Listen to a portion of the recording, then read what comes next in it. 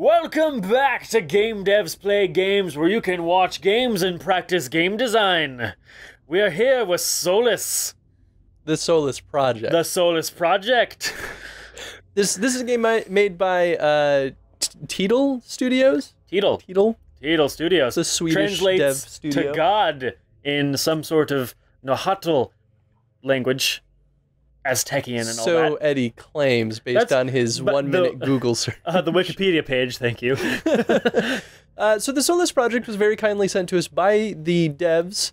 So we're going to check it out. It's basically a survival... Start a new game. I'm going to start a new game. This is a survival exploration game. It has some horror-esque components, and that's kind of why we're playing it in October. But I don't really think we'll include it as our horror series, because it's not predominantly spooky. There are just spooky parts to it. Gotcha. But yeah, it's cool. I played a little bit of it just to kind of get a feel for it. And you and I played Conan Exiles on the show, so we played a more pure, like, survival exploration game. Yeah. This one is a bit different. In not necessarily bad way either. It's just, I'm curious to see how you feel about it. In the year 2115, scientists identified a rogue Class B star traveling toward us. Earth and the solar system would be destroyed. The Prolus ships were launched in 2149, 3 giant colony ships which carried thousands to a safe zone near Pluto. In 2151, the Earth was destroyed. With nowhere to go, our last resources were scrambled and 5 scout ships were sent to distant worlds. These pioneers are something, something, something. Our last chance at survival is known as the Solus Project. The Solus Project. So essentially, we are one of those 3 colony ships. And you'll see what happens. Do we crash land? 15 years later. Mission TSP-3 arrives at Gliese 6143-C. Very scientific classification. I wonder if that actually... a real star. Well, yeah, that's what I'm wondering is, I wonder if this is a real star that they kind of looked up and they were like, yeah, we're going to find like a real world reference, a real life reference. I think Gliese has a few planets that could be Earth-like. I remember there was a whole big like freak out a couple years ago when some astronomers were like, these might be able to support life. We don't know. And people were like, alien planets that can support life. Aliens! oh no. So aliens? If you didn't see, something hit us. Yeah. I mean, that's obvious now, yeah. but I can't remember if it was like an asteroid or... Oh my! Yeah, things didn't work out so well. Oh no, perhaps spreading out the storage of fuel across the entire ship wasn't the best idea. Kind of looked like what happened, you know? Well, if anything, it could have been an oxygen explosion. Oh, fair enough. That's my assumption. I mean, that's not how explosions work in space. Like, well, yeah. Maybe you would see at least a little bit of the fire before it immediately disappears, but... There's some VO, I think. Departure from Solus 3 successful. Lata, Yuri, can you hear me? Wait, there's VO, Eddie. I asked myself, why am I doing this? Whoops. Sorry. I'm just gonna shut up and drink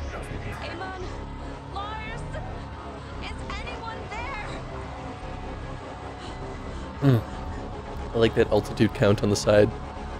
Kind of gives you an indication of how close you are to the ground. That's pretty great. Especially because, like, we as players, we can't really see much out of that window. Yeah. Oh. So yeah, that's the plot. We're one of those ships, it blew up. Now we get to find out how we're gonna survive. Bring it on, a new world. So now the question is, we've never seen this planet before. Is there dangers?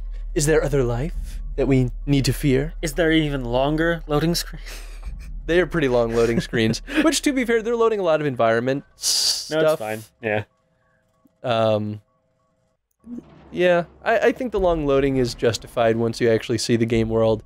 it's difficult to optimize that amount of space that they have populated. With like survival exploration, like you could load things in modularly, but I don't know. I don't know how well that works on consoles. Like the PS4 is powerful, but it's not the most crazy thing ever.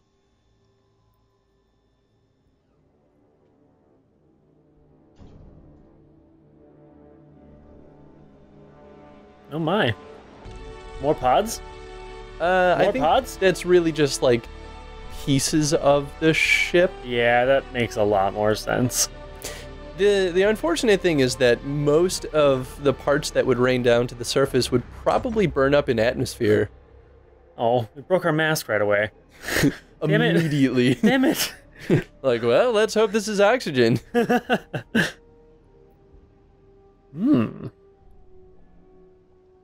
the year 2151, and we use blackberries. I kind of had that same thought when I saw it, too. I was like, this seems like an old phone. World Independent Local Survival Overseer Node. Also, this thing could probably be, like, insanely powerful, though. This phone. Despite looking like a BlackBerry, it could just be, like, ridiculously powerful. Well, it's like a health monitor, and also, I think that's what manages your objectives. So this is how you're monitoring the environment. It tells you how much time you have until you should sleep, or how much sleep you have, like... Oh. Rock. This is, I like this object. Pick up rock. You got it. You did it, buddy. All right, back to the caveman days. Sorry, there was... Oh, goodness. Let's see here. Oh. So, like most solid survival games, they start you off just, like, picking up things in your immediate surrounding, being like, how do you use these things? So this is effectively a tutorial, right? It's a cargo net that says it can be cut and requires a tool. Oh, thank you. Thanks for being... For those who don't read. Hi everyone. I found this tutorial a little bit odd, though, in the sense of, like, they block you in this zone. It's a very tight zone. It's a very, very tight zone, which for a tutorial makes sense, right? Like, they don't want you to wander too far and then just kind of get lost and die, right? Yeah, am I just bad at finding the fucking sharp object? So that's the trick. You have to make it. You have a rock. Now you have two rocks. What can you use your rocks for to make a sharp tool? So R2 to craft A. Now you have a sharp rock. That's it. So like I appreciate that they don't force like heavy hand tutorial you by being like, you have to create a sharp tool by doing this and this. They kind of leave it up for the player to discover. Yeah. I think my point of contradiction in this tutorial, though, is that they block you off in this tiny zone. Gotcha. So you can't leave until you figure it out. But they don't do much to, like, help you figure it out. So it seems a little, I don't know, heavy tutorial-ish. Yeah. I think it would have been fine if they just let you run around and just kind of naturally figure that out. And there might have been some kind of text log in there. That's fire. I know. I had to find out if it killed me. I think it actually does hurt you. I might. I mean, you have the like perimeter, but yeah. I think you auto heal. Not actually sure how health works. Oh no, yeah, because you have a health meter there. I don't actually know if it ticked down. It's the top one on your BlackBerry. 132? Yeah. Okay. All right. Which maybe maximum is 1,000. I'm not actually sure. Ooh, hello. Well, these controls are weird. It could be worse. So you just opened that can. Ooh, with my sharp rock. Yeah. Well, that's how they do the crafting.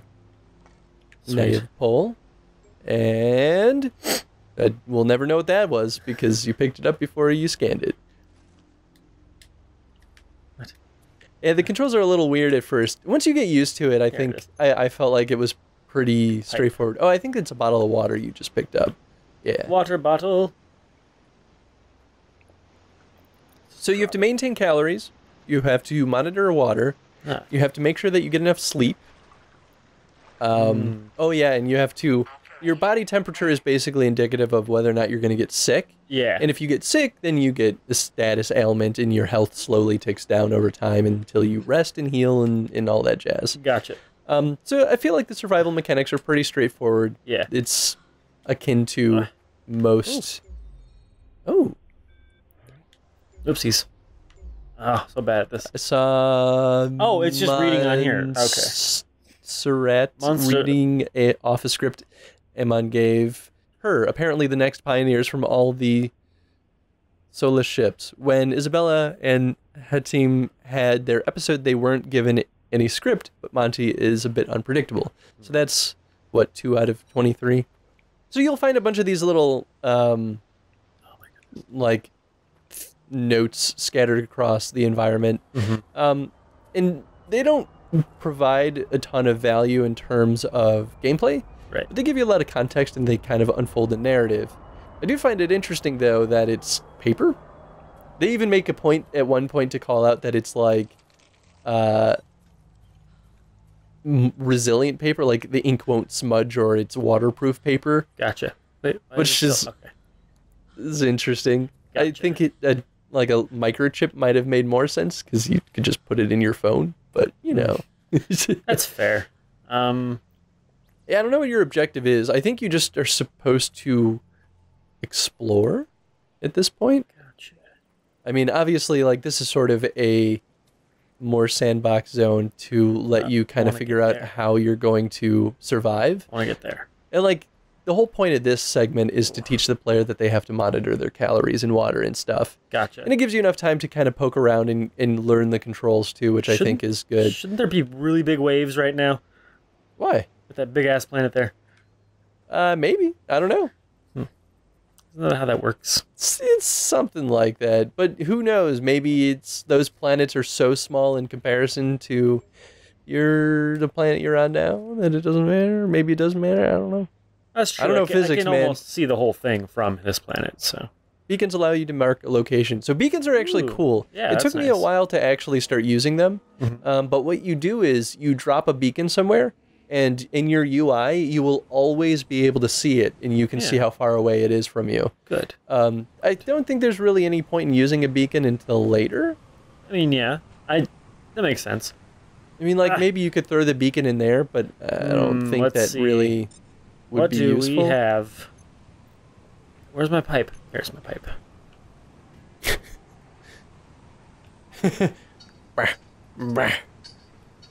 It's not quite the right thing to do. Interesting particle effect. I think you just have to find an alternative. Like a saw? No, I think you need to find a different way in. No, but I want to go in there. There's some kind of objective screen, I think. I want it now. No, I think you have the means of looking at it. I don't remember. Oh, that's the share button. Don't want to press that. I think it's center. Nope. Yeah, I don't know. Maybe not. I don't know.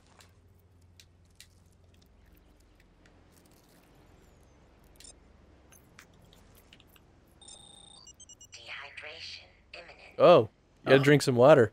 I feel like you ran out of your... So, yeah.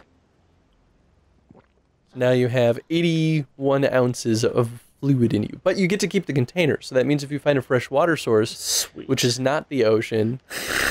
I mean, maybe you could... This could be freshwater ocean. It's possible. I don't think it is. Nah, it's not. It'll give you the prompt of, like, combine the water bottle with this thing. So what are your thoughts so far? These controls are very clunky.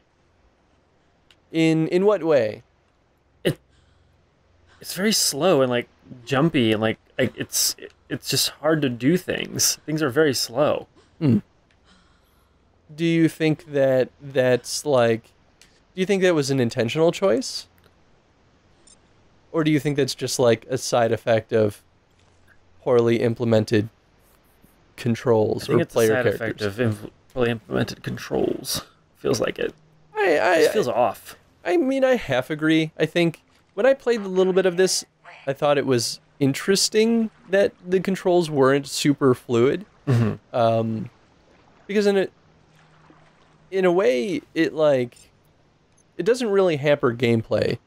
I think the fact that things kind of felt a little arduous in how you control things, Like, okay, added a bit to this the acceleration to me moving forward. Oh my goodness. Oh, we're definitely going that way. I hate the acceleration going forward. just because it's a bit slow. So slow. It's just like, all right. I mean, that's fair. I guess maybe the point is that like traveling takes time, and so that puts a lot of value on making sure that you have the right resources, because since things just you burn calories, consume water over time, it means that you have to plan carefully. So if it was too fast or too easy, then maybe that would mean that the game itself would be too easy, and the counterbalance would be to just have you consume calories and water that much faster, and that might have just been too frustrating. Gotcha. So I don't know. I think that it was part of the balance choices for the game. But I do agree, it did kind of feel cumbersome, all things considered. I guess the other counterbalance to that would just be to make a bigger game space. But The jumping feels great, though. Actually, I think the jumping is what I took the most issue with. Oh, boy. Which may have been intentional because it's kind of easy to get to zones that you probably shouldn't go to with the jumping. I got to certain areas where I could like sort of climb mountains because they give you these like hexagonal pillars. These are totally steps. Well, yeah, you can kind of jump up a lot of them, even though most of the level design doesn't want you to. Like, I found a way to climb up a mountain that I shouldn't have been able to. Right. And there was just nothing up there. Gotcha. And so that, to me, like, told me that I wasn't playing by the game's rules because they didn't populate any content up there. Right. So it led me to wonder why they even had these hexagonal pillars, because they are so jumpable or so climbable. This one this might be intentional. This one though, I don't know, man. Maybe not. No, I don't think so. I mean, it gives you a good means of like getting a scope of the land, which that in itself is valuable. Actually, you're right. These planets might be really small. These ones. I mean, even then, if the moon comes really close to Earth, it screws up our oceans. Yes. So I don't know how that works. Oh yeah. Oh boy. There's fall damage. Oh yeah, that's how you recover health. You just sleep. Ooh. Okay, this I didn't find this. This is some fancy glass, though. So this is a Relic of Life. It increases your maximum health by 25 points. Nice. And this is a mechanic that you'll see throughout. And heals me. Did it? Oh, it did heal you. Wow, that's kind of nice, actually. Convenient. You are a champion of people, Eddie. Ding, Hey, ding, ding, ding, ding, ding. If there's pots here, I'm gonna hit them. Okay, well, we should call this episode here. We're over time. Oh, really? But we're at least going to do a few episodes of this game and kind of poke and prod things until we feel like we've seen Goddamn. a good bit. Yes, and I swear I will not drown myself ever. So, question of the day for this first episode: what are they doing to kind of teach the player the rules of the game? I think for a survival game, it's really important to make that clear to the player from the very beginning, because otherwise it just feels really unfair. Because survival games inherently are maybe I want to say punishing, but maybe that's not the right word. But it's easy to fail survival games because you just die. You die easy. That's the whole point. If you don't die easy, then it's not survival. That's true. Yeah. Then it's just adventure exploration. I mean, that's maybe just my opinion, but no, I mean that's. Yeah, fall damage. Oh boy, is I feel like that would be even worse if I went into the water with a hole in my glass. That would be even worse, wouldn't it? Yeah, probably. Yeah. Except it kind of just disappears. Maybe it's auto-healing glass. Very awesome glass. It's very, very future. Well, thank you for watching, everyone. Stay tuned for the next episode, and in the meantime, check out the Solus Project. It's kind of cool. I am 99% water right now. Wait, where is it? Where'd it go? There it is. 99% water. 100% water. I am 100% water. Bye, everyone. Bye.